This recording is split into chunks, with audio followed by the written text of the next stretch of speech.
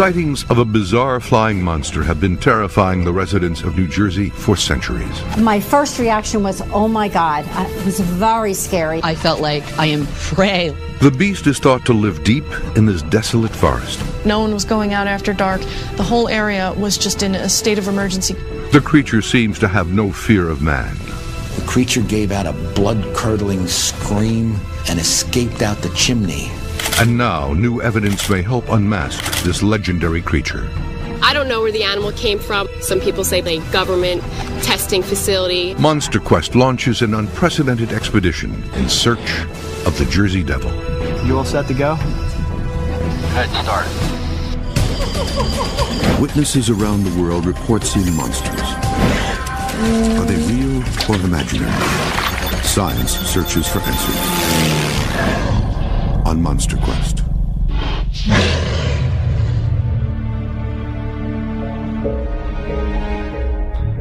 New Jersey, among the oldest states in the nation. It is rich in history and legend. It's also America's most densely populated state, home to nearly 9 million people. But nestled within its borders lies an isolated region known as the Pine Barrens, over 1 million acres of forbidding forest. The area is home to deer, birds, and something else, a legendary monster known as the Jersey Devil.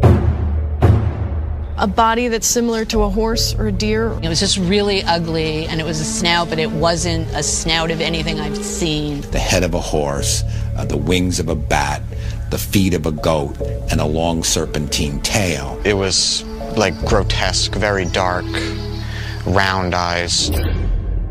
Eyewitness descriptions of the Jersey Devil vary, from a winged half-bird, half-horse, standing upright on hoof feet with a reptilian tail, to a hairy creature walking on all fours, resembling a cross between a monkey and a dog.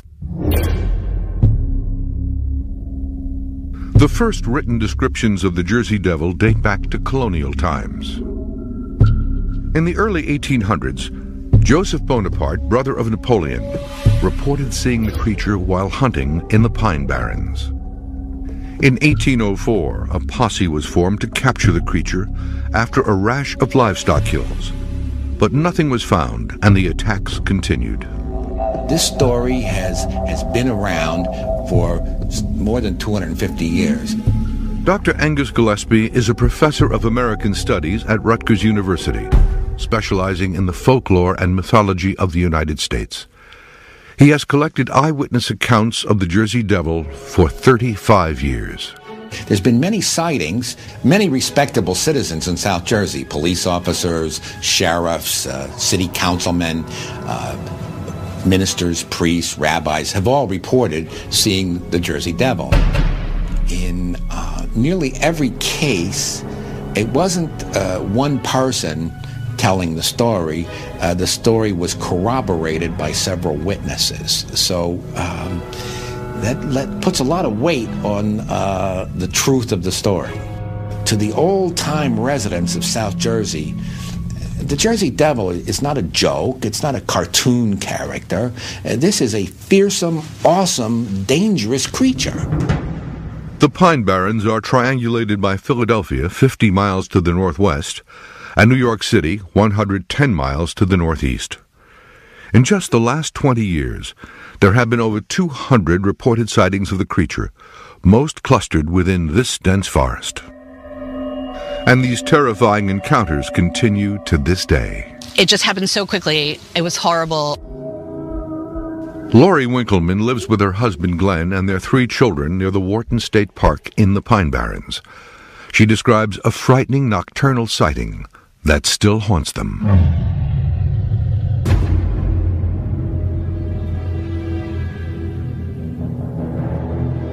There is always this discernible eeriness out here. There's just something in the air. Well, that night had been a big storm, the first significant one.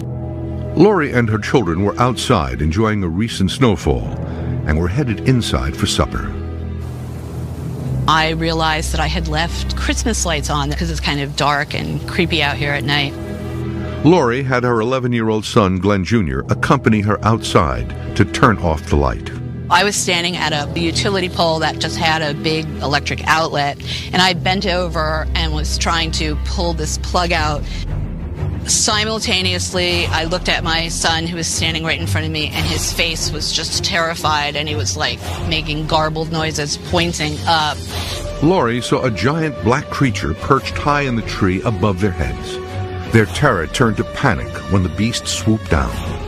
And just knew I had to get my son in the house. He was absolutely frozen. He just couldn't even move. I felt like prey.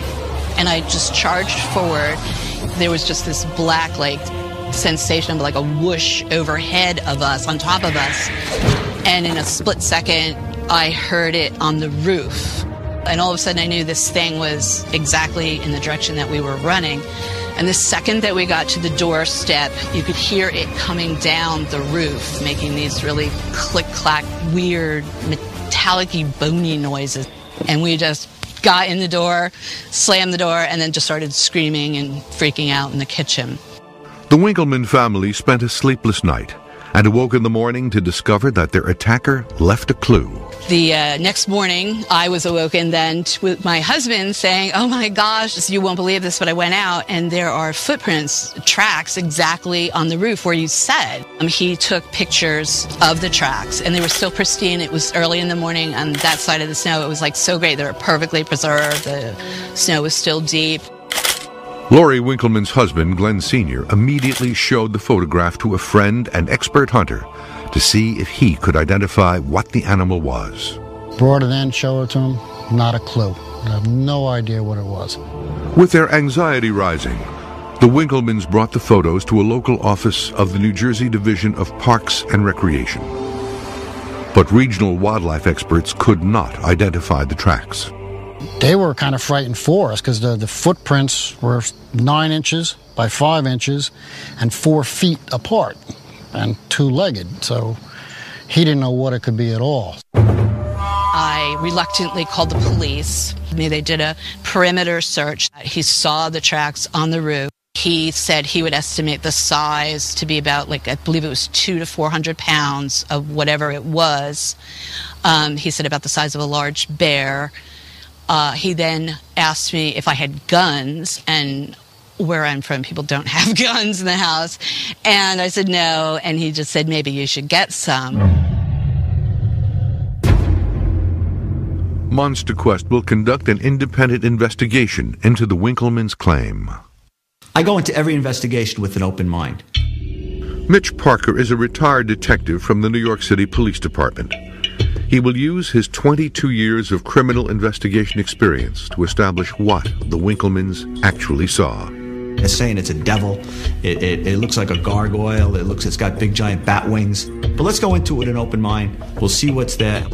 Parker begins by visiting the local police station to review the report of the sighting. The report describes an unknown type of animal with prints 6 inches long and a 4-foot span between them.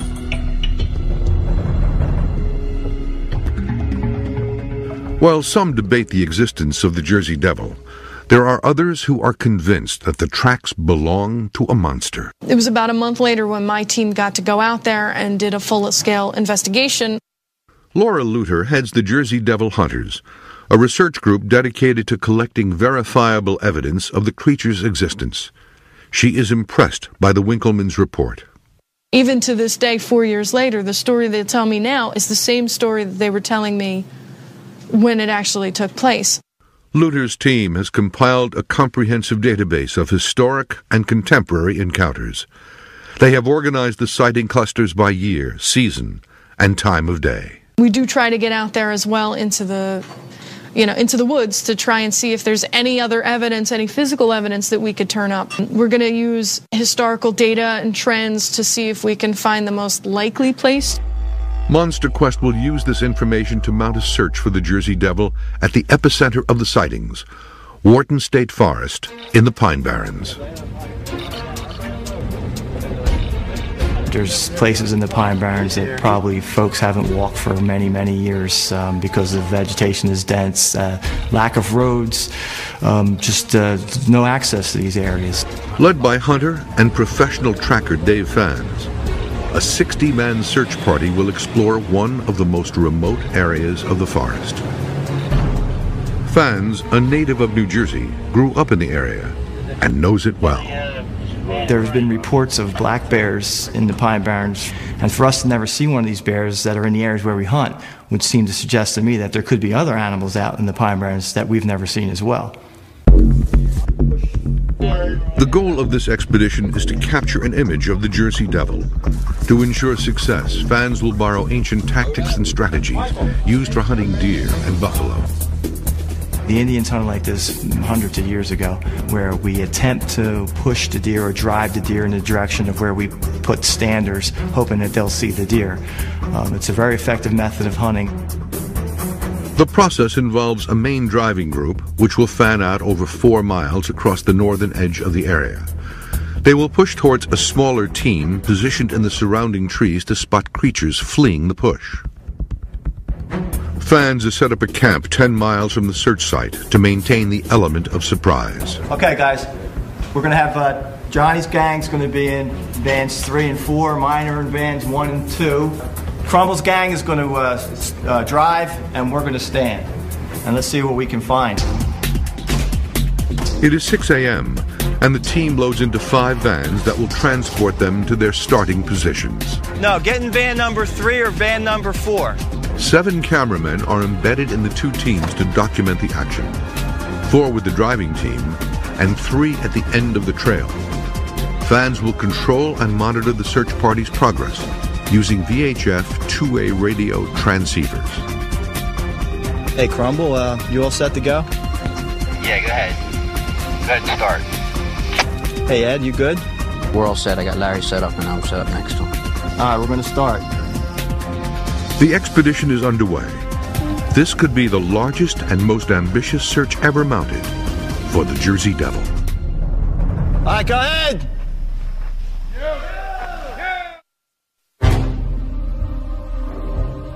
Monster Quest is in the remote Pine Barrens of New Jersey searching for a mysterious flying creature. Nestled close to the population centers of Philadelphia and New York, the sparsely populated Pine Barrens have a notorious past. Its name comes from the acidic sandy soil and the pine trees that thrive here. This forest has been a refuge for poachers, moonshiners, and bandits. It is also rumored to be home to a much more sinister creature, a monster locals have named the Jersey Devil. Professor Angus Gillespie teaches American history at Rutgers University and is an expert on Jersey Devil lore. He recounts the earliest and most famous legend of the beast, a tale that dates back to 1735.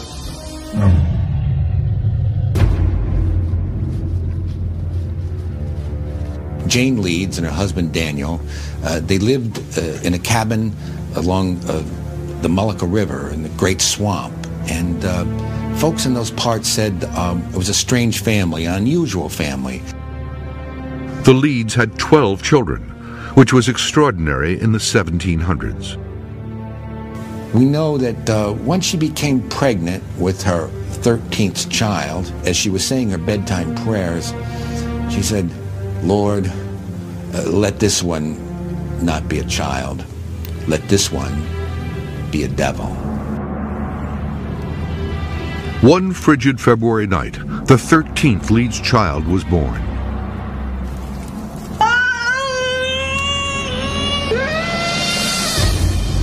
Started out, it was a perfectly healthy, normal little baby boy with blonde hair and blue eyes. But then something went terribly wrong. In place of the baby blue eyes, there were eyes all right, but they were glowing red like 2 burning coals, and they were set in the horrible head of a horse with 2 horns coming out on either side of the horse's head, and where the shoulder blade should have been, there were the wings of a bat. It had a long serpentine tail. The creature gave out a blood-curdling scream and escaped out the chimney. The legend says that the beast has terrified the region ever since. As fantastic as the story may sound, eyewitnesses continue to claim to see the beast to this day. many of the sightings occur and capture its image on film. The team has created a 35-man line and are pushing wildlife towards 25 spotters in the trees ahead. We should see some of the drivers coming across here now. There's another guy up ahead there. Ensuring the line stays in formation without any gaps requires constant direction. Okay, Corey, go across that road. Don't stop. Suddenly, something is spooked.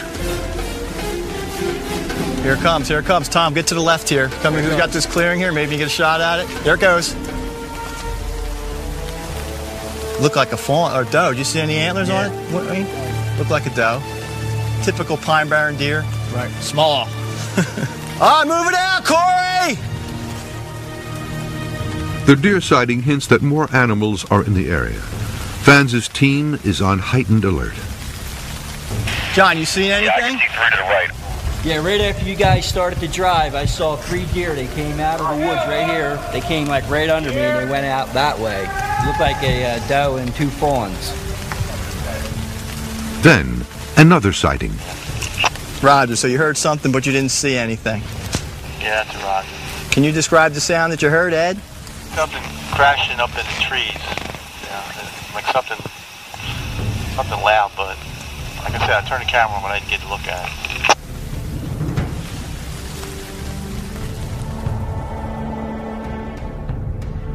Retired NYPD detective Mitch Parker has traveled to the Winkleman home to search for new evidence and to test the reliability of their eyewitness story. I'll look at the location where the people said they saw the creature, maybe take some measurements, maybe take some photographs, and then what I'd really like to do is polygraph the people that are saying they're seeing these things. Joining Parker for this portion of the investigation is Frank Cacamo, also a retired detective from the NYPD. Seemingly insignificant details can crack a case, so the detectives note even the minor aspects of the scene. Where were you and your son standing when you disconnected the electric? Right here at this pole. With your finger, why don't you show us the height that he might have seen the thing at? And so it was like at the top perch? Right. They measure the distance to determine if an animal could have leapt the span. What do you got, Frank? Yeah, Mitch, that's going to be 43.8. Next, they inspect the roof for clues. Does it look like there's any scratches in any roofing tiles? Not from here, no, but I'm going to take some photos. Parker has asked a bird expert to help him examine the claim that the beast flew overhead. Troy Ettle is the Director of Conservation at the New Jersey Audubon Society. He is an expert on the area's indigenous wildlife. So, using the process of elimination, what are some of the things you could rule out? I think we've got 2 key pieces of information here. One of them is there was obviously a lot of activity going on at night. So which animals are nocturnal and which of those are diurnal coming out in the daytime. So that narrows it down really quickly. What are some of the nocturnal feeders that are in this area? But definitely owls almost exclusively come out at night. Things like white-tailed deer they'll come out at near dusk, but they're also very active at night. Foxes. Potentially there could be bobcats, at least in the near area. The raccoons actually are another one that would come out during night here. These are very small trees, so it would be impossible for a creature as large as what they described to actually climb up and its weight be supported by one of those trees, much less the pressure of it actually pouncing from a branch onto the roof. Going down the list of potential things that this could be, certainly there are several species of owls in this area. The great horned owl is very common in this area. It's the largest owl in the United States. Great horned owls have been known to attack humans. It's the only one that has visible ear tufts, so look like horns. It has a very large face, so we have a big forehead, big facial disc. Its eyes will shine red in the light. The owls fly through the air silently. Great horned owls can have a wingspan of up to 5 feet and are active in the winter months when many Jersey Devil sightings have been reported. If you ever have seen owls in zoos, and if you get too close to their cages, that's one of their immediate defense postures. They will back into the corner and they will snap their beaks. Snap, snap, snap, snap. It's a sound similar to what Lori Winkleman heard, but she says it was no owl that attacked them. It was something very large. I would say that it was larger than a human, so over 6 feet. The identity of the creature may lie in the analysis of this photograph that the Winkelmans took of a track left behind by the predator. First thing is that these tracks are in snow, and one thing that's well known about any sort of animal tracks in snow is that they are very rapidly distorted. They can appear much larger than they are. They can appear to be something completely different than what actually made them. Secondly, when you look at these pictures, the angle's just not ideal, what you would want, let's say if you were doing a forensic investigation. What we lack is a very clear, distinct photograph, close-up, from above. So we could look down into the tracks and see things such as, are there nail prints? How many toes does the animal show in the snow, if any? In this picture, clearly there's an animal is either hopping or that the animal is taking each step with both feet together. The police report reports the tracks as 6 inches long. The 6-inch track would be pretty large, but we have to remember the possibility for distortion. And the 4-foot span between each individual track, that again gets back to, it sounds like it's something that was hopping down that roof. Ettel discusses what the most likely candidates could be. Birds in snow in particular will do that hop since they're not as effective or efficient walkers as a lot of other animals are.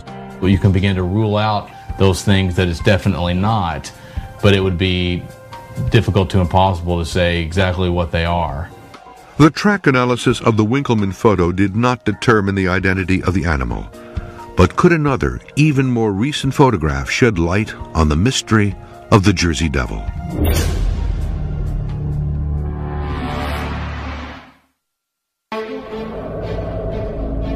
Monster Quest is searching for a mysterious beast known as the Jersey Devil. It is said to prowl the northeastern United States. Descriptions vary, but all tell of a terrifying monster. In 1909, one of the biggest events in Jersey Devil history took place, and it's known as Phenomenal Week. In just 8 days, hundreds of people saw the creature. They weren't just one person seeing it, too, as some of the events that were taking place were entire trolley cars full of people.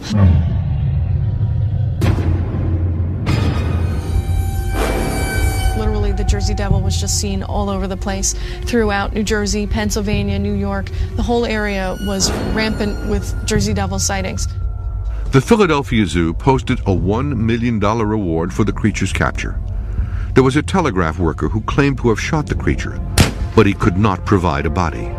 You had government officials, town officials, and considered to be honest, truthful people were seeing this creature at the same time. And the week sent everyone in the area into a complete panic. Schools were shutting down early, businesses were closing, people were keeping their children inside, no one was going out after dark. The whole area was just in a state of emergency condition. Never before had the creature been seen by so many, but the descriptions varied wildly.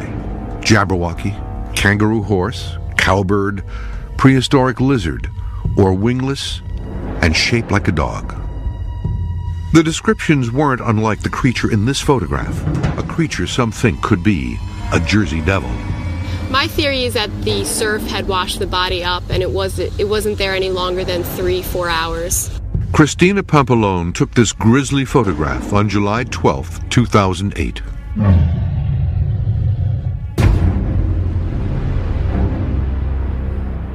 That day I was on the beach with my boyfriend Ryan.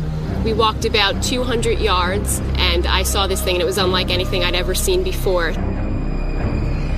I grabbed his camera and took those photos of it.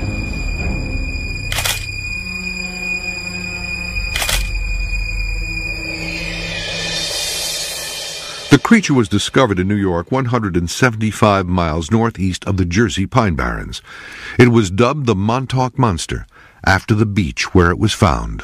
Initially, I didn't think that the pictures would be worth anything to anybody, so I just kind of kept them to show my family and friends. And then about 2 weeks later, the photo showed up all over Long Island newspapers from another girl that had taken a picture that day, and that's when I approached Ryan and I said, Ryan, we have better pictures of this creature. We have different angles. It dispels certain theories that people had as to what they thought it was. My photos show flies on it. It shows the size of its teeth. It shows that it has rodent-like characteristics, but also dog-like, canine-like characteristics. The photograph ignited a flurry of interest and controversy after it spread across the media. I really don't know what it is. I thought it was a rodent, but from looking at the size of its teeth, I don't know. Speculation about the Montauk Monster took on a life of its own. The most intriguing theory was that the creature was the product of a man-made experiment. I really don't know where it came from. Some people think Plum Island. I don't know. Just 18 miles from where Pampalone took a photograph is Plum Island Animal Disease Center, a mysterious government lab dubbed by some Monster Island. It was decommissioned as a military base in 1954 and taken over by the Department of Agriculture. The government used it to study livestock diseases such as foot and mouth in a controlled setting. It now operates under the Department of Homeland Security. During the Cold War, a rumor emerged that the facility was being used to create biological weapons to battle the Soviet Union. Television cameras are forbidden on the island, but Monster Quest was granted special access to film in this secure facility. Dr. Larry Barrett is a veterinarian and director of the Plum Island Center. He has worked on the uninhabited island since 2006 and explains the history of the facility. They constructed Plum Island Animal Disease Center here. It opened in 1956, and its function was basically to protect the animal's livestock, and the first thing that they started working on was basically foot and mouth disease. Plum Island is 3 miles long by 1 mile wide. While the island is home to seals and birds, all the facility's domestic livestock are kept inside the confines of the lab. The Department of Agriculture denies that any military work has been done on the island since they assumed control in the 50s. None of the work that the Army was doing was transferred. There was no work on biological agents that was picked up from the Army. 2 separate workloads. None of the work that we do here is classified. None of the work that we do here is secret. We do have concerns about an agent escaping off this island and getting back to the mainland, but we have different layers of security to prevent that. But the problem was, because of the tight security that was around it, a lot of myths came up in the community. And so today what we have is a community that in many cases is concerned about what we actually do here. The discovery of the Montauk Monster caused the Plum Island Animal Disease Center to comment on a possible link to their facility. And I can understand where people were confused about what it is. This is the only picture at that time that I had available to review. When you look at the animal, it looks like either a raccoon, a dog, or a cat, some animal that was skinned, and basically it almost looked like a beak on the animal. But Pampalone's photo helps Barrett explain what the creature might be. In this picture, you can definitely see that this is a dog. It appears to be a boxer because the jaw teeth, basically the lower jaw protrudes out. And if you look at a picture of a boxer here on its skull, you can see that the jaw teeth definitely protrude out over the upper canine teeth. If we go back to our picture here, you can see that these jaw teeth are extending out. The animal has lost its canine teeth, but you have a nasal septum. And basically this was probably a bulldog that washed up on the shore, had drowned. It's decomposing. Dr. Barrett says their mission is to protect livestock from foreign animal diseases, and the beast wasn't from Plum Island. First of all, we don't work on dogs. We don't work on pets. We only work on livestock. So the diseases that we work with are diseases that affect cattle, affect pigs, affect sheep, goats, horses. It would seem that the Jersey Devil and the Montauk Monster are not one and the same. But eyewitnesses across New Jersey are convinced the monsters they're seeing are real. It wasn't a bird. It wasn't a cougar. It wasn't a bear. It was just something really horrible and really indescribable.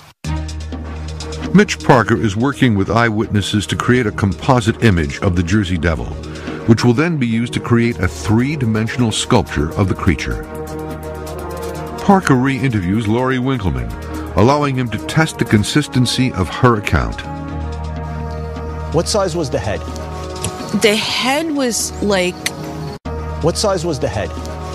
The head was like larger on the top. The head was like way too large on the top. They were like big, elongated eyes to me. Like I didn't see a mouth, but I saw this icky, ridged nose thing. As he interviews the witnesses, the creature takes shape. What about the shape of the eyes? Were they almond? Were they round? Big and round, very. Yeah. The neck was long. It was dark, just like its face. Once the sketches are complete, sculptor Mike Melillo steps in to create a 3D representation of the creature. I'm trying to put myself into the minds of the Winkleman family. Murillo has created special effects and designed props for many years.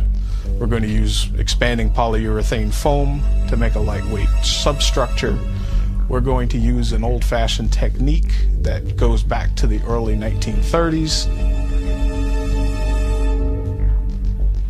Parker then takes his interviews in another direction.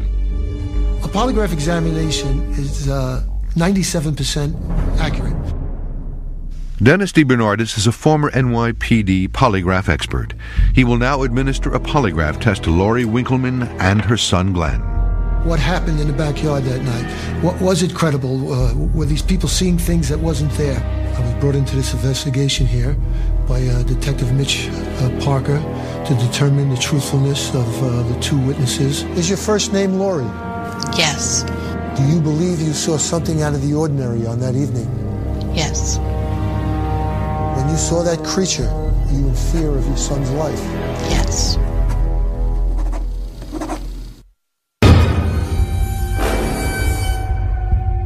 In the remote Pine Barrens of New Jersey, a monster quest search is underway for a creature that haunts the area, a monster that locals call the Jersey Devil. The descriptions of the creature, first seen in the 1800s, bear a frightening resemblance to a known animal.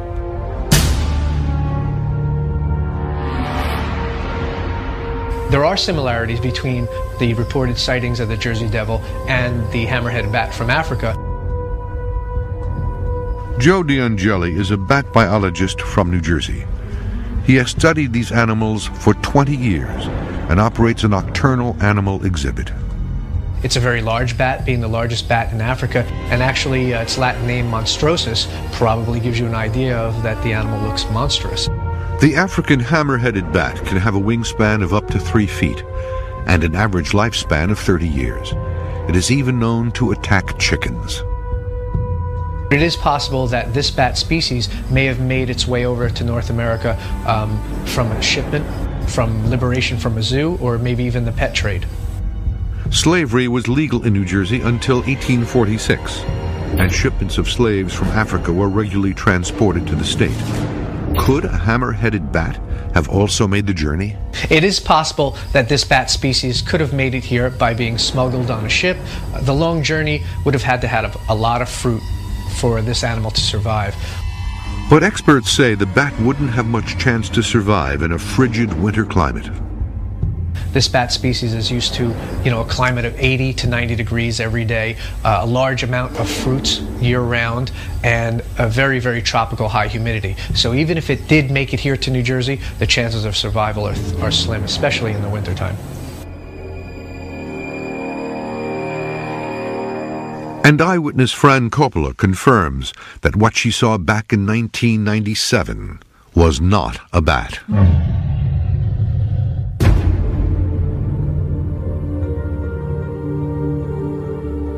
So every time I think about it, I kind of get shivers. Fran Coppola owns a colonial village frequented by tourists on the southeastern edge of the Pine Barrens. It was cold. It was starting to get dark because we didn't get back until about 5 o'clock. I went back into the trash area. When you walk in and the door closes, you kind of feel like you're in an area like not protected so much because there's only one way out, and that's the way that you come in.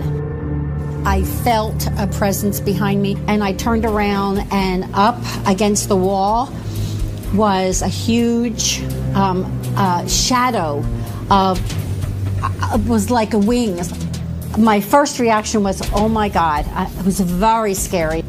I quickly turned around and thought, oh my gosh, I need to get out of here. I was all by myself here. There was nobody here. The village was totally closed down and I was all by myself.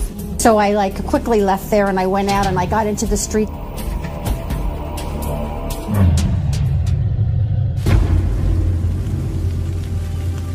"30 miles from Smithville, the Monster Quest search team is looking to capture evidence of the Jersey Devil." How you guys doing in there? Doing good. You getting wet? Oh yeah, I'm drenched already. The search party is midway through the drive. Fanz's line of men are a half-mile from the search perimeter, driving the wildlife towards 25 men who watch for any signs of animal movement. Yeah, there's a report of more animals in the middle of the drive. Yes. Hey, Chuck, is that you on there? Yes, sir. Coming out to the headstand. Did you see it? Did you identify the animal? Yes, it was a white-tailed variety. Ah. White-tailed deer. Okay. So there's still animals ahead. The search has already yielded 4 sightings, so Fanz is optimistic. The drivers are telling me it's getting really thick in here, so if we're going to see anything, it might be a good place. And the standers are not that far from us, so we might have another 10 minutes to go. Okay. So a lot of times the animals will concentrate at the end of the drive. So now's the time when we would really expect to see something. As the drive continues, the creatures of the forest take flight. Fanz and his team document the action. Just flew out of the tree. What's that, Chuck? Something just flew out of the tree ahead of us. Hey, Chuck, any idea what it was? Did you see what that was that flew out of the tree? It was out in front of us. We didn't get a good look.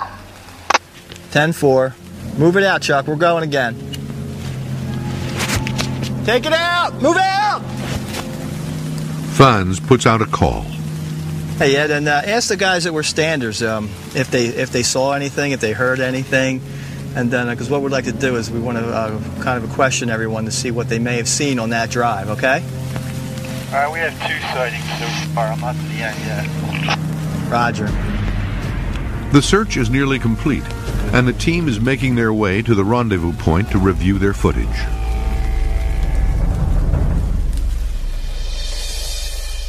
I've been doing polygraph tests. I'm a certified polygraph examiner since 1980, and I've performed thousands of polygraph examinations. Dennis DiBernardis was enlisted by Mitch Parker to determine the truthfulness of the eyewitness accounts of the sightings.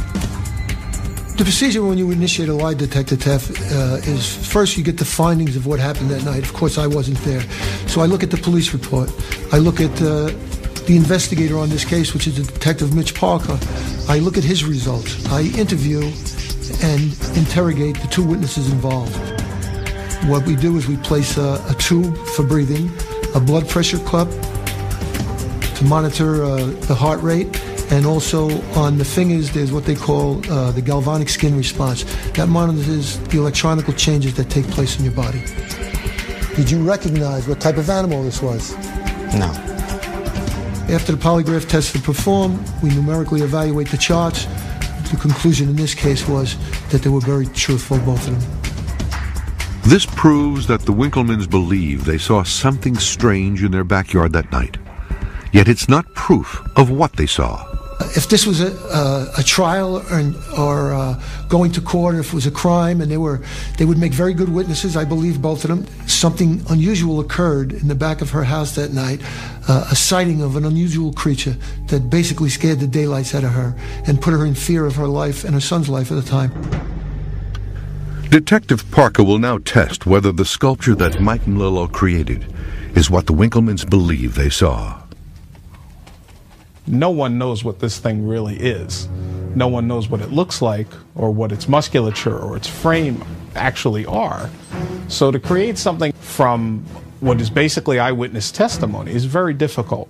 A positive identification would mean that for the first time, we may see the face of the Jersey Devil.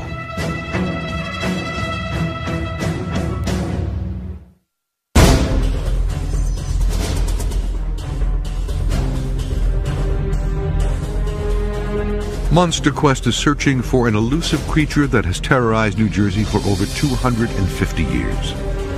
Some believe it is a supernatural demon. Others say it is simply a misidentified bird. And still more believe it is a natural creature that has yet to be discovered. This woman and her son were terrorized by a flying creature and discovered these mysterious prints. This man has applied 20 years of NYPD detective experience to solve the mystery. This biologist believes the creature may be a misidentified great horned owl. But this researcher has documented over 325 eyewitness encounters with an unknown animal. And this man has mounted what might be the largest ever search for the legendary creature. You see anything over there on the other side of the drive, Ed? Pull your guys out and then we'll meet you at the vans. Tracker Dave Fans has seen many animals during his 60-man search for the creature, but so far, nothing they could identify as a Jersey Devil. The Monster Quest team's search is over. They leave their positions to rendezvous at a rallying point and debrief. Gather around! Fans questions the men to ascertain what they saw. Anybody else see anything over there that you know of? No. No? No. I'm trying to figure out if I got it on my camera or not. Did you get it? No, there's a big blur. What'd you see? A bird of some kind. Yeah? Off just a bird. Yeah. Was it a big bird? Yeah, it was pretty big. So, sounds like a lot of deer and a lot of small birds. With all the sightings reported, the team loads up for the drive back to base camp.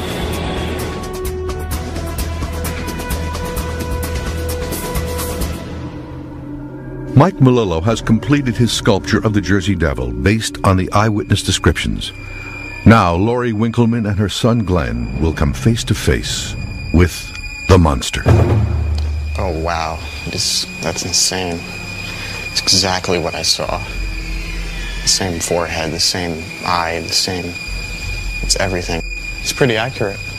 It's really, really scary.